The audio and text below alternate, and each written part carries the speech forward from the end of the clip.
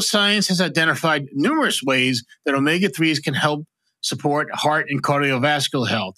Omega-3s can help you maintain already healthy triglyceride and blood pressure levels, support healthy blood flow, and help promote a healthy inflammation response in the body, which helps protect blood vessels from damage as we age, and more.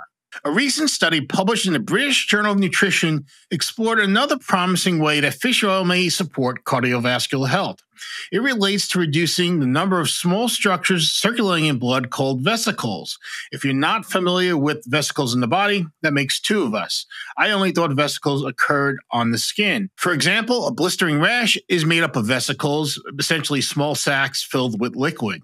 But inside our bodies, cells use small vesicles to support many physiological processes, both inside and outside the cells. Like so many other substances in the body, balance is key. When you have too many vesicles circulating in blood, it can increase the likelihood of unwanted blood clots, which can impede blood flow and contribute to a more serious cardiac event.